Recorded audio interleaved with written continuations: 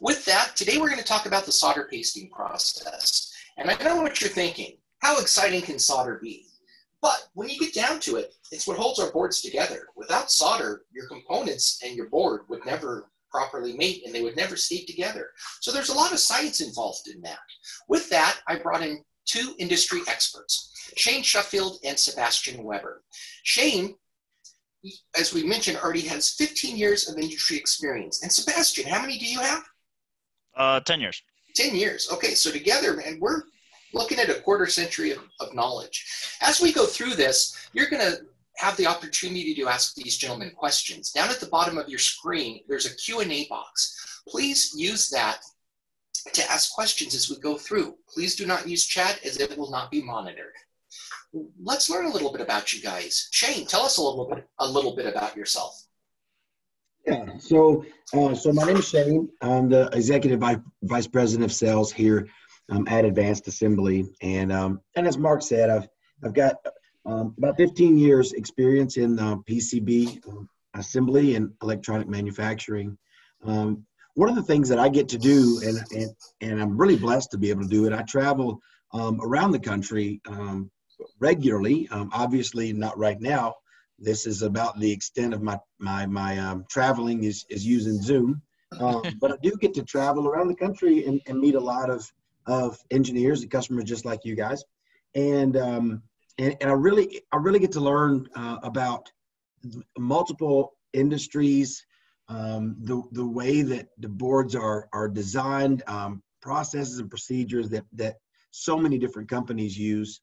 And I really enjoy it. I thoroughly enjoy it. I've done so many things. When I joined Advanced Assembly back in 2006, there were 12 employees, and we had I think we were lucky to ship a design or two a week.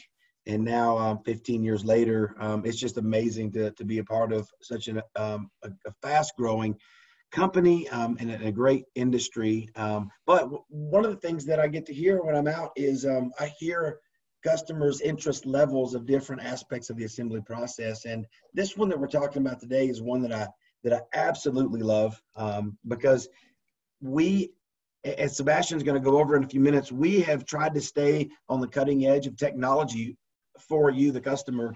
We've invested a lot into it. So we'll talk about a little bit of science, and then we're going to talk about some really cool equipment. And it's just stuff that customers like you guys tell me that they're interested in all the time. So really looking forward to sharing that with you. On a personal note, I'm in Colorado, been here since about 2002, and I love climbing mountains. It's kind of my outside of work hobby. But that's it for me, and really glad that you guys are joining us today. Thanks, Shane. Sebastian, tell us a little bit about yourself. So I'm a process engineer at Advanced Assembly. I've been with Advanced Assembly for about 5 years. Prior to that, I also have 5 years of kind of doing some prototype cabling. So a little bit different of an industry, but relatively the same. It's all production. And so my main focus is basically observing and solving design issues that show their ugly faces out during the production of a board. So a lot of what I do is provide feedback to customers on how to improve manufacturability, how to decrease the cost, just general design implementations that can make life a whole lot easier for everyone. And then I also do a lot of the equipment validation. So we'll bring in equipment, we'll evaluate it. As Shane mentioned, we're trying to stay on the bleeding edge. So we're always looking at what is new and what's coming out and whether or not it fits a need for what we do here. And that's basically what I do. All right. Well, that sounds exciting. So together, you guys have 25 years. And if you add in all my experience, that brings us up to 25 and a half years. So, I mean, we got something. That's what you just say, a little over. So today I was hoping... I thought you were going to take years away from us, Mark. Hey, Shane, that's an excellent point. I probably do, but... All right, so today I was hoping we could talk about stencil and solder physics, maybe some opportunities for failure to design, and look at some mitigation factors. So with that, Sebastian, Can you tell me a little bit about solder? I mean, what do you know? Yeah, so I mean, solder is basically, you had mentioned it earlier, and it's a really good way to describe it. It's the glue that holds everything together on a board. So you have all of these different components for a design. You have your ICs, you have your resistors, your caps, the PCB itself, and you have to have a way to bond all of that together to make an electrical connection. You guys can see on the screen, there's a textbook definition of what it is, but basically, if you have a board and something is not working on it, there is a really high chance that solder is one of the reasons why it may be failing. So, and that's kind of the big reason why making sure you understand the solder process, how the different ways of soldering affect the assembly, and so on and so forth, is just really important from a manufacturing and from a design standpoint. All right. Well, let's go ahead and dig into this, shall we? Yeah. All right. So, solder paste. Yes. So, so solder comes in a bunch of different forms. Obviously, one of the most common forms is solder paste. And solder paste is basically, it's a mixture of solder alloy, basically a metal alloy, and flux. And the way I always describe it is it's basically like a Wendy's Frosty. It's not a solid and it's not a liquid. It's a sockwid with the consistency of like peanut butter.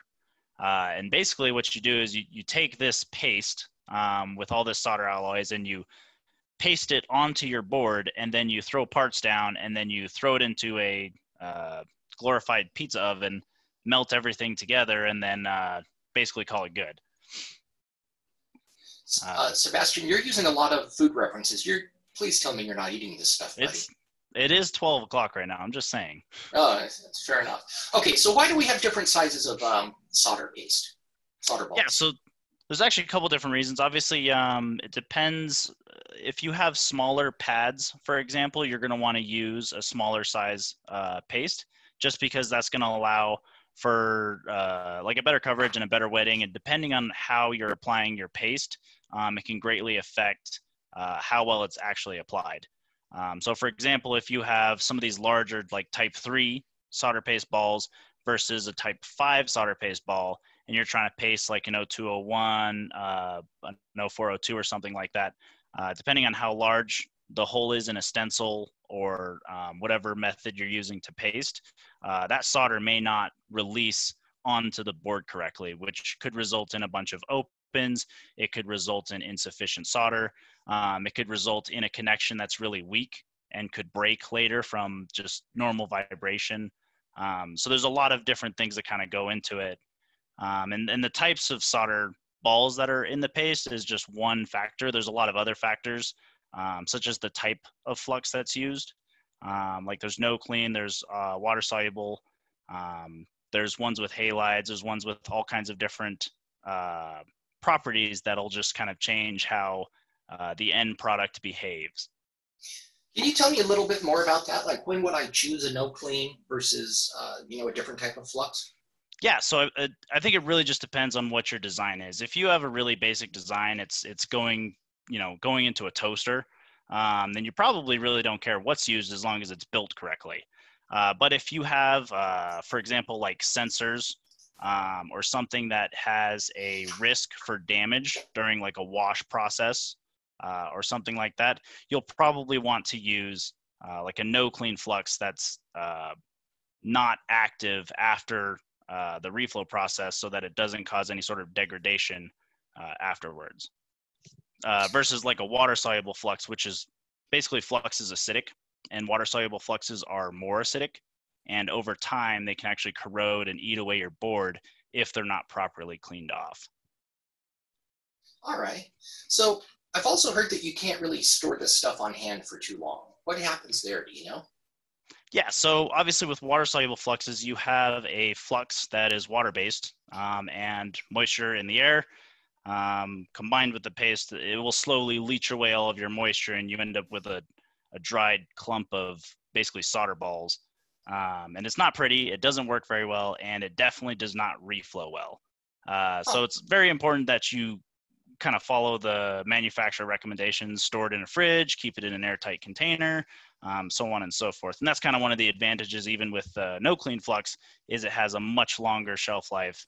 It has a much lower risk of degrading over time as compared to like water soluble. We don't carry this stuff on hand though. We just kind of keep it going through our system. We don't keep this sitting around for a month, do we? Oh no, we physically can't. It's almost an issue because we need to keep ordering more, and sometimes it's just hard to get it in, just depending on the stock of our suppliers, especially during this time. With COVID and everything. Luckily, we haven't run into any issues, and we've got a pretty good stockpile. But yeah, definitely something to consider if you're keeping paste on hand for a long time, or if you're not consistently using it very often. All right, so just keep around as much as you need to use. Yep, All right. Exactly. All right, so production and old school. What are stencils? Yeah, so stencils are kind of like the old school technology.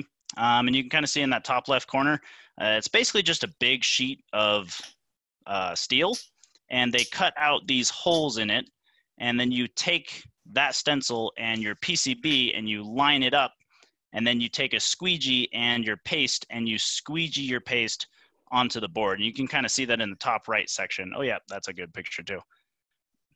And then when you lift that stencil up, all of the paste inside of those holes, if you're lucky, and if you chose the right type of solder and you have the right size apertures, will release that solder paste onto your board. At which point then you can go to your pick and place machines, and you can start, throwing parts onto your board and get that ready for reflow. All right. So you would sit there and do something like this? Yeah. So this is definitely some of the more old school technology. And we actually still have some of these at our location just for random one-off applications. There's still good uses for it. And the process has been, it's very robust. It's there are obviously pluses and minuses to everything, but that's basically what you do is you just glob on some paste, get a squeegee, and just squeeze it all onto the board and hope that you are pretty consistent with your pressure. All right. Now, when you start using machines to run the squeegees, do the boards drop down? Do the stencils lift up? How does that work?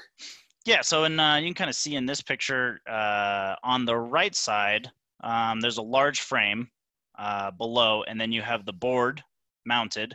And then on the top, you can see is kind of like a little clamshell top cover. And that's where the stencil actually sits. You can see the white circles of the board, and they would take that clamshell top and close the lid, and then that kind of gives you your flush surface with the board. Then you would apply the paste like in the left picture. Wouldn't it be kind of hard to keep everything aligned?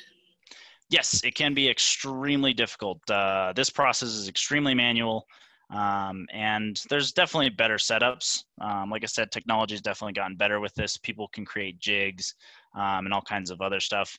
And then there's also the automated stencil process, which is like the next step up from that, where they start trying to control more of the positioning of the board, how much pressure is being placed, how much paste is actually going down, and of course the speed of it and everything else. And all of these are different factors that go into the stencil process that can change almost the entire success of the board.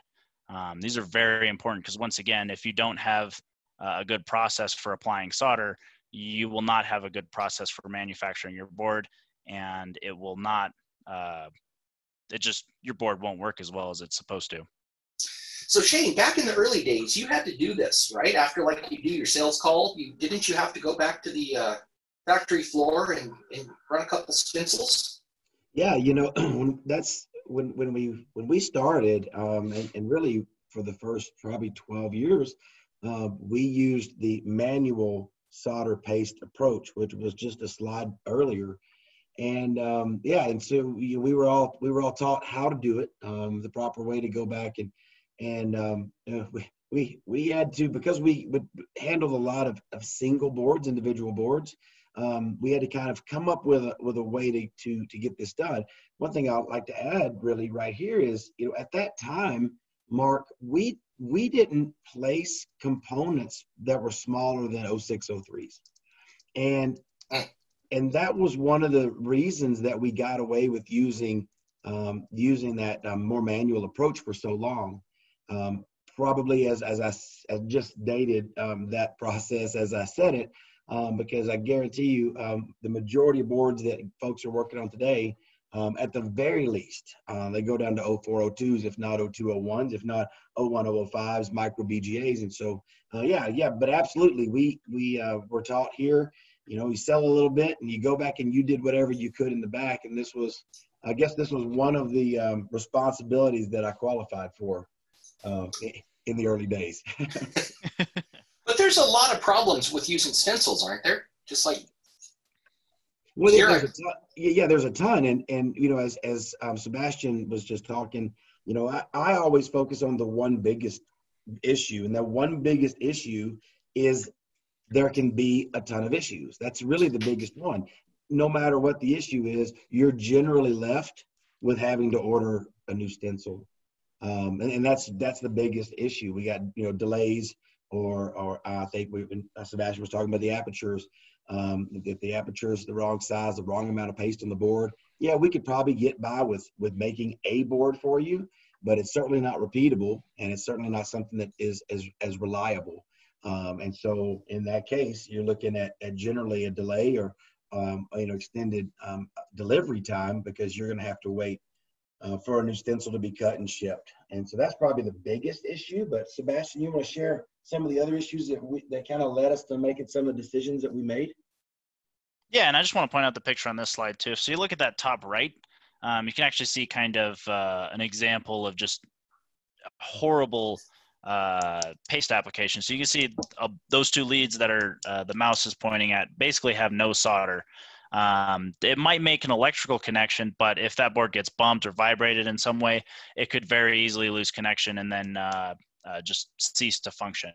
So once again, the solder process is extremely important, and stencils, while they've been around in the industry and it's definitely a proven process, they do have their limitations.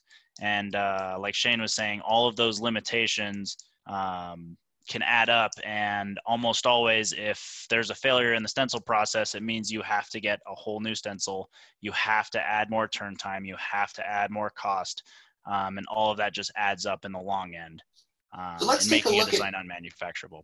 Let's take a look at a couple of those problems.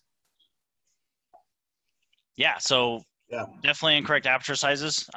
So for example, if you don't have your paste file, your Gerbers and everything else, if those are not set up correctly, then whenever that stencil is ordered, if it's an inexperienced board house or a fab house that's making that stencil, they could definitely create something that's going to cause problems. And you kind of see on the bottom here, the violation of the aspect ratio.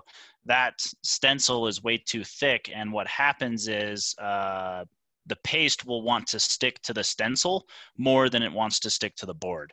So you end up with insufficient solders, and a lot of times this can really just change depending on the size of the aperture. So if you have, a lot of really small components, it's very important that either you understand the paste process, or that your assembly house has a really robust way of ordering stencils and getting the right stencil for what you need. What a pain, I tell you. And just kind of throw on that one too, like for example, if you were to order through us, we'll pretty much always tell our customers to make your paste apertures a 1-to-1 ratio with your pads. Got it. Okay. But we use a different process now that we'll get to here in a second. Another issue here, it looks like they missed a hole or it didn't etch all the way through, correct?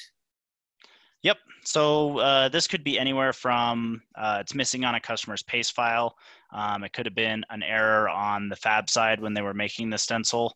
But I mean, the bottom line is someone's going to either have to manually add paste every time, which is it's going to take more time to do. There's higher risk for someone putting too little or too much paste. So it's not very repeatable, which is very key in our industry. Or you have to order a new stencil, and that's an additional cost, an additional turn time, and probably some upset people. Yeah, of course. All right. What are we looking at here, Sebastian? Yeah, so one of the other issues, obviously, as designs go on and on and on, everything is getting smaller. Everything is getting closer together. And when you have higher density and you have only a small amount of real estate to put everything on, you start to run into more risks with the stencil process. If you can get your stencil to lay perfectly flat against your board, you don't have these types of issues. But most of the time, because it is a manual process and there is some form of trickery always going on design, you'll get some sort of lift just because of how close those holes are in the stencil, and there will be bend as pressure is applied. And you can see it on this picture. Ideally, that top picture looks is in a perfect world. However, in the realistic world, that middle picture is usually what happens. As pressure is applied, you can see the stencil bend slightly up, and it causes a less amount of paste to be down. Now, this is, for the most part, fine as long as you don't have a lot of parts in the same area and they're not really, really small apertures. If they're really, really small apertures, that lift can sometimes not allow a sufficient amount of paste to be applied. And you can see that on the bottom picture at the very right side. There's that little teeny pad with just a little bit of solder. It might be enough, but it might not. And those types of issues can cause a lot of issues down the line. Usually ends up in having to get a new stencil. So I've got two questions. Sorry, Shane, go ahead. Well, I actually saw a question in the chat, and I was just going to bring that to Sebastian's attention real quick. The question was from James: what is the average thickness of a stencil? Isn't it about 3 mil? So definitely, it definitely changed. Like, we see a lot of 4 to 6 mils is usually what we use. Okay. Just because we like a little bit of more solder. If we see a design that has a lot of high density, which is probably the ones that you're more familiar with, Shane, because customers are always asking about that, we can definitely go down to a smaller mill size. 3 is pretty common if you have micro BGAs or a lot of 0201s and stuff like that.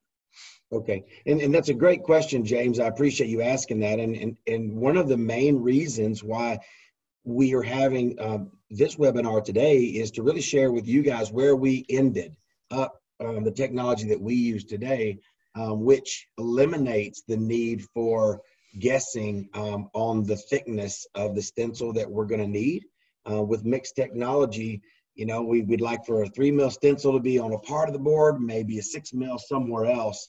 But that's a great question, and hopefully here in just a few moments when we share with you guys what we do now here at Advanced Assembly, we're going to show you why we've eliminated the concern for how thick the particular stencil is. Absolutely. All right, so we've made some improvements in stencil technology, right? People are still using them in production lines. You know, we're making 100,000 boards. We're probably still going to be using stencil. So can you tell us a little bit about how stencils have evolved? Yeah, and so stencil technology, like I said, has been around for a very long time. So it's had a lot of opportunity to improve what's going on. And one of the biggest things that they have is obviously you can change the stencil size in itself. That is a huge improvement. The quality of the material is always getting better and better. Also, you can see there's this coating on this top picture. On the left side, you can see there's a droplet of water, and it's very sticky and everything's kind of all over the place. There's a lot of coatings now that are really good with small apertures and everything, and it allows for the paste to release better onto the board. So the biggest thing with paste is obviously it's all surface tension. So if you paste something and there's less surface tension for that paste on the board, it will want to stick to that board. So if you have some hydrophobic coating on your stencil, then when you paste it, your paste is going to want to stick to that board more. And that's really what you want. You don't want your paste to stick to your stencil, because if that happens, then you have to repaste, re-clean everything, repaste the entire thing, and cross your fingers again. This is also another topic that Shane always likes to talk about too, is When you have issues like this, when you paste something with a stencil, you have to clean those stencils periodically, because that paste is going to clog those apertures more and more. And the drier that paste gets, the less likely it's going to release perfectly. So that's just another added labor and time to a design. If you have 100 boards that have to go through, and you're washing a stencil every 2 to 3 boards, it's just extremely time intensive. They didn't even consider that. Thanks for sharing, Sebastian. Okay, Yeah. So stencils, old and busted, new hotness, paste printers. Tell me all about them. Well, yeah, so one of the other new technologies that is out here, obviously when you say paste printer, most people are still thinking about the automatic stencil paste printer, which is just the automated one with the electronically controlled arm. But they have these new ones called jet paste printers. And basically what it is, it's like a dot matrix printer. It shoots paste out at super high speeds and super small dots physically onto your board. So this is a video of it kind of showing. It's a little choppy, but. Yeah, it's the Zoom video. We're going to blame them anyway, so. That. Yeah, I mean, it's got to be somebody's fault, right? Or at least we have to blame someone. Of course. And the really cool thing about something like this is it's all controlled by the software. There's no more manual human element. There's not someone who could be applying a different amount of pressure this time as opposed to the next time that they go and print it. So the plus side with something like this is it's also 100% modifiable. If we see a particular location that needs to have more paste or needs to have less paste, we don't have to worry about being limited by the stencil thickness. We can change that on the fly. We can do that almost immediately and get a better first pass, if you will, with our designs using this type of technology. All right. So we go from our stencil, if I understand you guys correctly, with having all of these potential failure trees that can occur, to solder paste cutting out the lion's share of them. Is that accurate? Yeah. And I think there's obviously still some limitations with the machine as well. And I can see a question actually in here. David asks, can you apply solder with water-soluble flux on a jet printer? And you actually, currently with the My600 and their software, they run through their own individual evaluation tests to make sure that all of the vacuum and the pressure and everything else on the machine is specifically going to allow for certain paste to run efficiently. And there are not currently any water-soluble fluxes or pastes, so to speak, that are approved for the My600. But they are working on it, and I bug solder suppliers every time I see them because those are the guys that are going to push for Micronic to get something going for it. So hopefully soon, maybe this year, maybe next year, we can have something that can work for that those kinds of designs. All right, but then the water soluble, then I assume we would order a stencil for if we had to do a job. Okay. Yes. That makes sense. And that is why we have our some of the stencil technology still available, because some customers really cannot have no clean, and that's perfectly fine. We can definitely still use the old tried and true stencil technology. All right, we've got a couple other questions. Mike says, what is the smallest paste dot it can place, and how accurate is it? How accurate is this thing, and how big are our typical paste dots?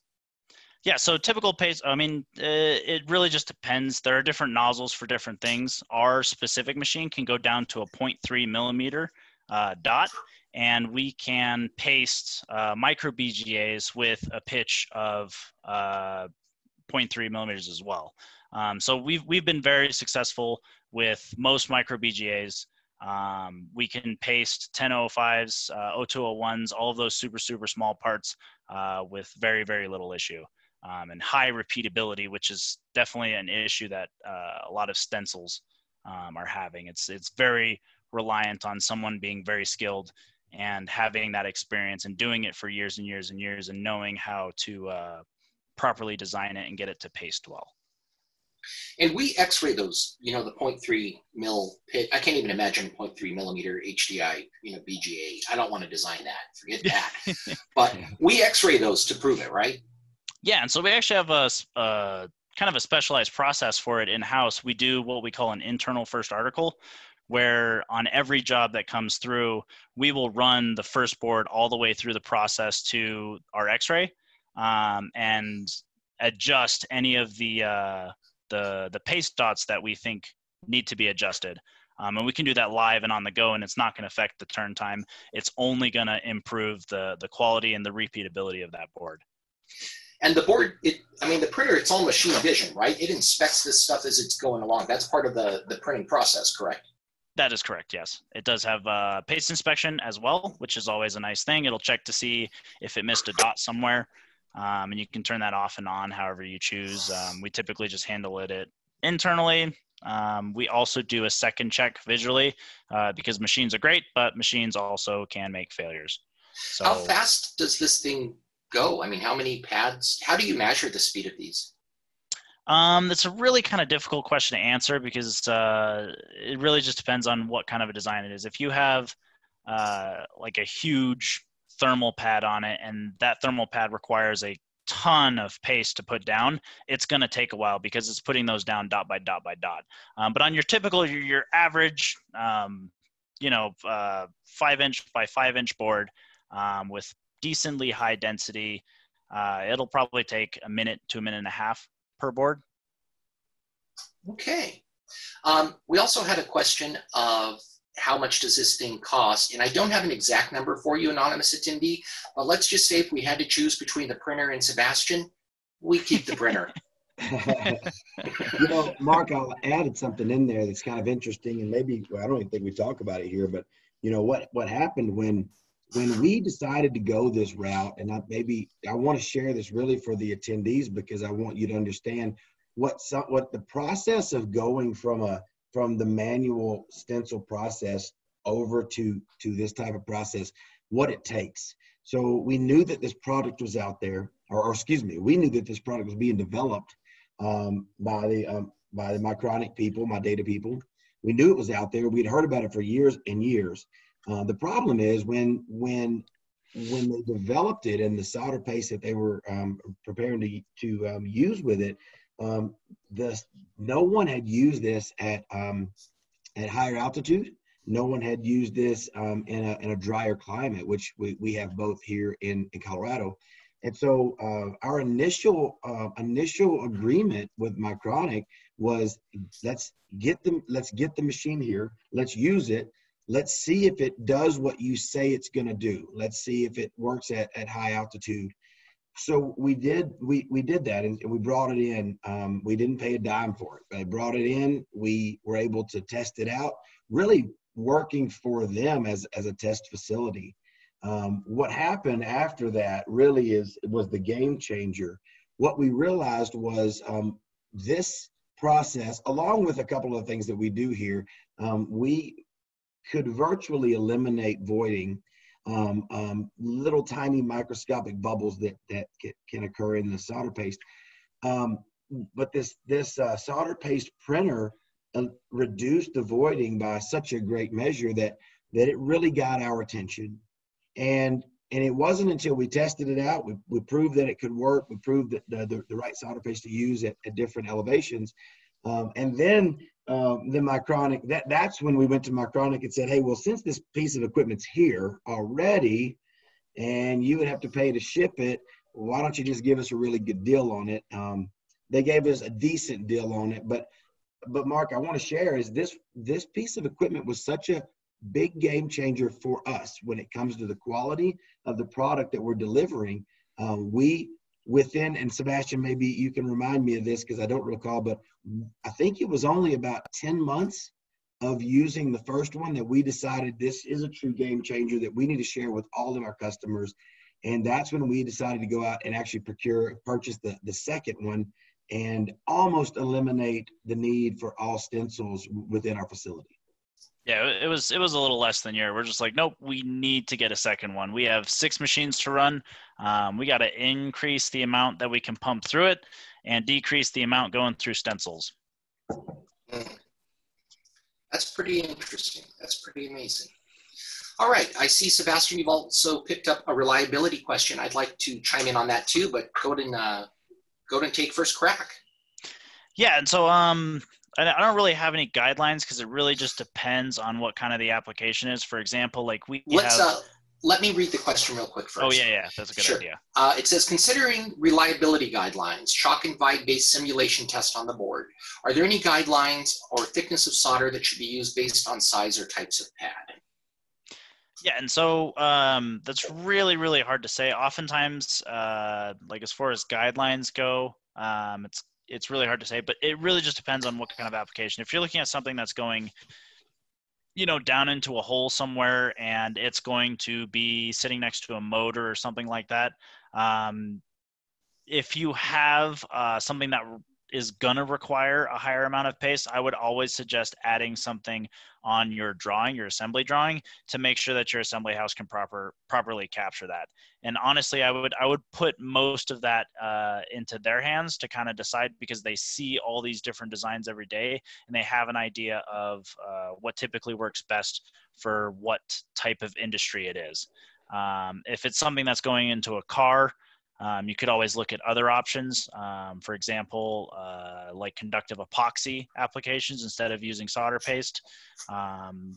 It should also be noted, lead-free pastes are more brittle than leaded paste. So if you don't have a RoHS requirement, it may be better to go with an option like that.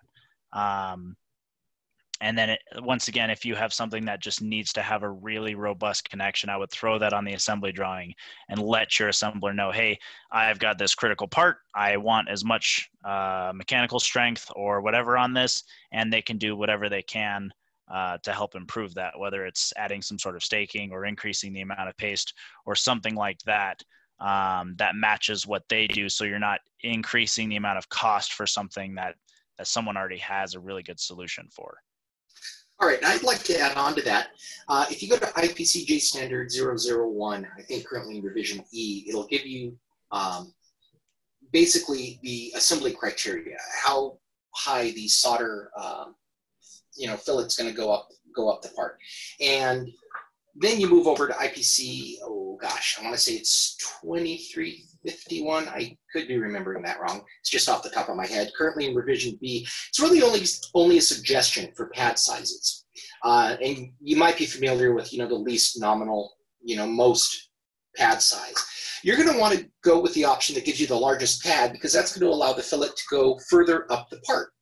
Now, you go over into those recommendations for it, and they're really kind of only approximations.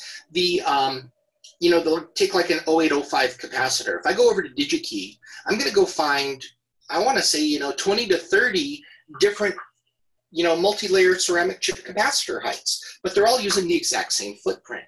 Well, if you're using thicker parts, you can have bigger pads, taller fillets, which are going to give you, supposedly a higher reliability. But then you have to go in there and you have to manually tweak each part. So to answer your question, will you get greater reliability if you increase your pad size? Yeah, probably, but it's a lot of time and trouble. So you have to really make sure that the time investment is worth the increase in reliability on that. And that might involve designing custom pads, which is a bit of a pain. I want to say PCBlibraries.com has a custom pad calculator that you could use to do that without, pulling out the old slide rule and going that route. But is it worth it? I don't know. You might be better off just assembling it like you would any old board and staking the parts that you're worried about. Anything else you want to add, Shane or Sebastian? No, I think that about hits it on the head for me. Okay. All right. Let's finish. Questions popping up. Yeah, well, we've got time for questions, but we've got let's just finish our one last slide, and then we're into the question section anyway. So why do we like the solder paste printer over stencils? I think we've covered that pretty thoroughly, but is there anything else you guys want to throw on there? I mean, I'll throw some on there. I think the biggest thing, more than anything else in the world, is with all of it being software controlled and electronic and everything else like that, is just the improved repeatability.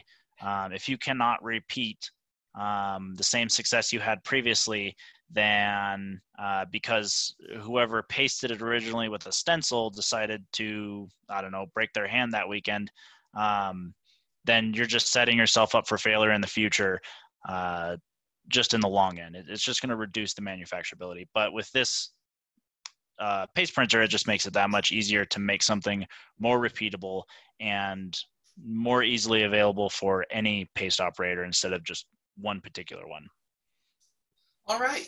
Well, with that, let's jump into the questions. And we've got plenty of them. Are there any that you want to start with, Sebastian or Shane? Let's see. We've got a couple of questions here about, can the solder paste printer be used for pinned or through-hole parts? And the questions came in a couple of varying degrees, but I'll just answer the question. I'll answer both of these questions together. They came from, let's see, Jacob and Amba. And what I'll say there is we do know of some capabilities with the solder paste printer where you can build up paste in some areas for pin parts. We don't do it, and I'll tell you why. It's the main reason we don't do it. If you know about Advanced Assembly, Advanced Assembly was built from the ground up. I mean, when we created our company, we built our company for speed, to be the fastest PCB assembly company in the U.S.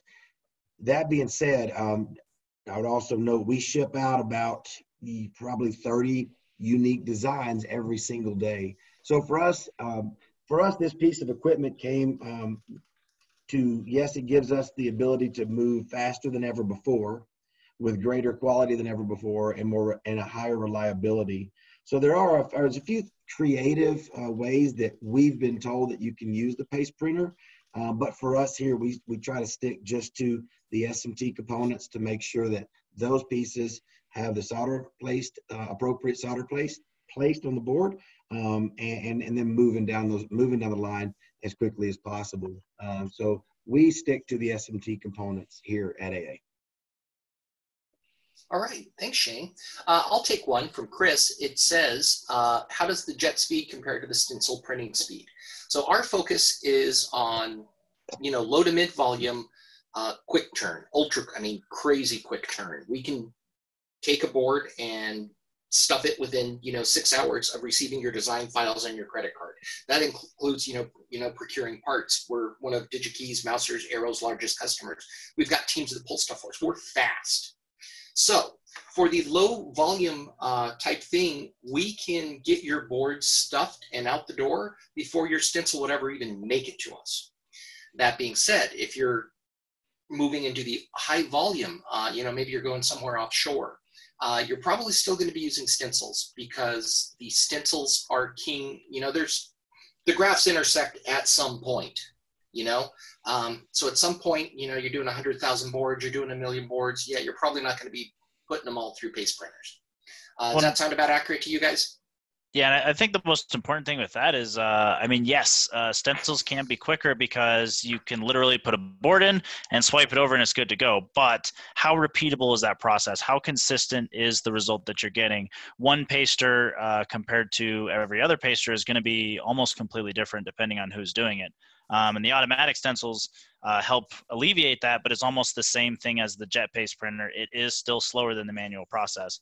So the real question is one, how consistent do you want your results, or how quick do you want your results? It's really just dependent on design. It takes us, 2 days to get a stencil in? Somewhere around there? Correct. So if there's a stencil and then there's a redesign, that's 4 days. Okay, that's great. We can have your order done in 8 hours. There's not even time to get the stencil manufactured before we can have that thing through our paste printer. It just depends on volume. So Hopefully that answers Chris. All right, who wants the next one? Just see what we call them out, Mark. There's so many of them. So if you, sure, I'll see if I can get my name. I've got one that I know Sebastian is going to jump on from Rob. All right. Does it help avoid voiding under QFP packages? So when QFP package by itself, Rob, doesn't have a thermal pad, but I'm going to adjust your question because I'm pretty sure that's what you're talking about. Does this printer do anything for us regarding voids underneath packages?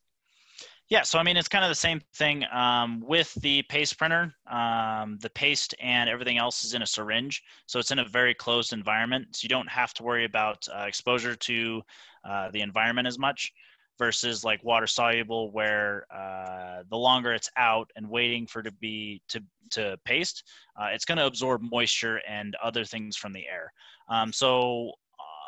Typically, no clean paste does reduce the amount of voiding, which is what is required to be used on the My600. So in short, yes, it does, but not necessarily just because of the machine itself. It's more of the type of paste that is approved for it. The bigger thing, I think, for reducing voiding on your paste, just in general, is how your paste file is set up. So there's different types of methods and everything else, like 5-die or window painting, where you are specifically defining what sections of a large thermal pad get paste on it, to allow for areas of the moisture or any sort of other environmental contaminants to outgas during the reflow process. So there's a lot of methods in how it's pasted that affect voiding a lot more than the machine itself or with a manual process. Yeah, and you want to try to avoid having vias underneath your thermal pads. Oh yeah, that too. Yeah, I mean, I was always taught as a designer, use the thermal pads to connect your top or your bottom layer into your ground planes. But you can create so much voiding if you do that improperly that there's air gaps under there that completely negate the point of even having a via that's connecting to your ground plane in there. Sebastian, you want to, I know that's probably the largest pet peeve in your life. Do you want to discuss that at all? Yeah, I don't know how I missed that on that question. You totally just blew my mind right there. But yes, yeah, and it's kind of the same thing. There are ways to get around it. But obviously, if you have a via and it's not capped or anything like that, during the reflow process, air and everything else, when it heats up, it rises. And what will happen is that will come up through that via and it will create a large void in your thermal pad. And that's one of the biggest causes for rework for a lot of new designers, just because they're not aware of these types of things. And honestly, there's so many different variables that go into the assembly process. There's really no way that they would, but that's always something to keep an eye out for, especially on like a BGA or something like that. That can be almost kill a design immediately, just because it's not reworkable, because no matter how many times you try replacing that, you're always going to have that air come up or that solder go down through that via. So my endpoint to that whole thing is always cap your vias. Yep. All right. We've got a question. What are your recommendations on fab quality control, quality assurance? So every part that we can see, where the pin, the pad connection, we're going to inspect with some sort of automatic optical inspection, and also follow that up with a person looking at things. Anything that we can't see goes through a really fancy 5-axis 3D X-ray. Every board we build, if there are pads or lands that are invisible to the human eye, every single one of those gets 3D X-rayed for quality control. And that's in-house. We don't have to send that out to anywhere. So if you want quick turn and you want quality, you need an X-ray for anything that can't be seen on optical or visual inspection. All right, who wants the next one? Shane, I saw you tagged a couple. Yeah, Mark, I'll add to that answer you just said. One of the things a lot of our customers don't understand or don't know is that most of the time we will actually, you order 10 boards, we'll paste them. We'll only place parts on one. We'll QA it. We'll run it through reflow. We'll QA it again. That's kind of our internal first article. We're going to make sure that everything is adding up before we run the remainder of your build. Saves our customers a lot of money in case there's something that in that design that an issue in that design that we didn't find. But that's just a service that we offer. It's included. and the customer generally would never even know that it happens because it all happens behind the scene. I just wanted to add that with what you had already mentioned is something that really makes our approach with the paste printer. It speeds us up so much that we're able to offer that service during the process. All right, thanks, Shane. Sebastian, do you have any, or Shane, do you want to pick one? Yeah, I got one. I got one here that's actually I put my name on it, but I'm actually going to read it and I'm going to let Sebastian answer it because it's one that we talk about a lot here. And this one is really goes into we talked about this a little bit earlier when you need more solder on one area of a board because of a component versus less on another. But the question came from Para, and I'll read it. Sebastian, you see it, but something we love. I'd like to respond a little bit too, but can this machine dynamically adjust the thickness of paste on the same circuit board? Even more, can it do 2 different paste thicknesses on the same pad? On QFN leadless packages that require side flank wetting rather than overprinting paste. Thick paste on the side of the chip would allow for better solder fillet. So, Sebastian, what do you want to say about that? Yeah, so I actually love this question because it's something that we're trying to dive more into. Once again, this paste printer is relatively new to the industry, so there's not a lot of reading material or research or a lot of other stuff. A lot of the stuff that we're doing on how to improve how we use this machine is completely done in-house, and we do our own tests and we do all these different things. And I love this question because it talks about one of the things that I actually plan on moving towards here in a month or two, and that's like castellated terminals, for instance, with bottom termination connections as well. Oftentimes, castellated terminals have a pad underneath the part that connects to the board in addition to the castellation. With a stencil, you can throw paste down and you can hope that there's going to be some sort of vertical wetting up the castellation, but oftentimes you don't get that. You only get 25 to 30% depending on how much paste you put down. But one of the things that we can do with our stencil, or our paste printer, sorry, not our stencil, is we can add as many pads to, or dots, or whatever you want to call it, to whatever location that we choose. So we can 100% adjust the thickness of each and individual paste dot, so to speak. So if we have a castellated, we can have less paste on the bottom termination connection, and we can put more on the outside where that castellation is to help improve the wetting. And that's something you can kind of see in the stencil process with step stencils, and it kind of works, but in all honesty, it doesn't do it anything like what we can possibly do with the My 600. And I'll add on to that. All you're really doing is staging extra paste for the reflow process. But once that actually melts, once it changes phase, what's going to control where that solder ends up is the surface tension of the flux, the surface tension of the solder metals, and the surface geometry of your base materials, your basically your metallized parts. Sebastian was using the example of the castellation versus the land pad. All of those geometries and the surface tension of the liquid metal when it's wet, that's going to affect what it looks like once it changes phase back to the solid phase. We're just staging it with the solder paste printer. I don't know if that made sense. I don't feel like I explained that well. All right, what's next? So I was going to add on to that, and then I've got the next question here. But one of the we had a customer a few years ago that every order that they placed with us came with special notes, and one of the notes was the customer was visiting, and if he's on the on this webinar, that would be awesome. But he was visiting us, and he said, I love working with you guys. The quality's great, blah blah blah. But the issue he had was he's got some parts on the board that have a lot of heat. That just process a lot of heat. And one of the questions was, is there any way that I could show you where I need extra solder added to the board after assembly? And we did that. Well, with the paste printer, we're able to just program that in. And so, we add 15% to that particular pad. So it really allowed that customer the ability, what Sebastian said earlier, for repeatability, so that he would get the same result every time, instead of having 3 or 4 people back there adding solder to parts, and that the extra solder would be different from one to the next board. And now we're able to do that across the board. So it gives us amazing flexibility. Yeah. I wanted to read, I've got a question here from a statement from Mike.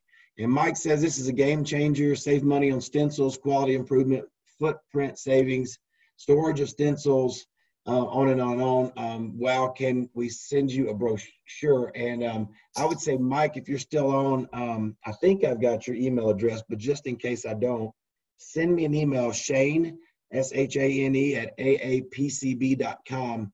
And I'll get some more information over to you. But yes, I 100% what your statement really solidifies why we made this choice, and why we went back and got a second one. And I'd love to share as many details about it, answer as many side questions as you might have about that. Sebastian, we've got 3 questions from 2 different mics, and I think you might be best equipped to answer those. We got a lot of mics here. Yeah. Yeah, so let's see. First one is also, what is the volume per hour of one of these? I know it depends on the PCB land count. So yeah, it's very design dependent. But to kind of put it in perspective, we have 2 machines, typically only running about 60% of the time. And we process 20 different designs in a day, ranging from quantity 5 to 50. So if you have, let's say 1,000 boards with, let's say 20 different pads, which is a really small board, relatively quick, it would take, if it's panelized, probably about 3 minutes total to paste all those, versus like one board with well over 1,000 SMT, you're probably looking at closer to like 15 minutes. Per board, just to paste all the way through. So, I mean, it's kind of a hard question to answer. And we kind of touched on it earlier. Stencils can be quicker, but not having to wait for another stencil, being able to change it immediately, and still not losing a crazy amount of cycle time to print one board. We can print a lot of these very quickly. Okay, thank you. Do you think you can answer the other regarding powder, the type sizes? Cool. Yeah, so what powder type size is the smallest for stencil versus jet? So obviously stencil can go down to 7. I think there's actually even smaller sizes than that, but people don't really use it. The most common small size you see is probably 6. The My 600 can go down to I believe type 5. And the My 700 can go up to a type 6. And one of the smaller nozzles that you can get can actually print dots as small as 0.2 millimeters, which is, once again, really small. It's a third smaller than the dot size that we can currently print. But we've kind of gotten our processes down so much on our side that it's really not something, an upgrade we're really looking for at this current moment. But I hope that kind of answers it. The other thing too is a lot of the type of paste was, I mean, all of that technology was made because of stencil design. So you need smaller solder balls in order to properly paste on a stencil, versus the jet printer, where you have less of a risk for that. Obviously, if your solder fits through the nozzle, then you're pretty much able to go as small as the nozzle can. All right, thank you. So we'll clear that one, and we're almost done here. How often do you have to clean you guys clean that daily, don't you? Just well, you in don't. The shift? This is why, with this question was, I really like this question. I'll start because it's a hot button for me. And Sebastian, if you want to add anything in, please do. But, what got us to this point was, as components got so small, we were to give you repeatability and reliability, we have to take your stencils and wash them almost every time that we paste. Most companies won't do it, don't do it. They don't have time to. They just don't have the manpower to. With the paste printer, because we're basically using a syringe we order the syringe full of paste, and it places the soldered paste dot on the board. There's really no cleaning required. We go until the solder paste syringe is empty and we put a new one on.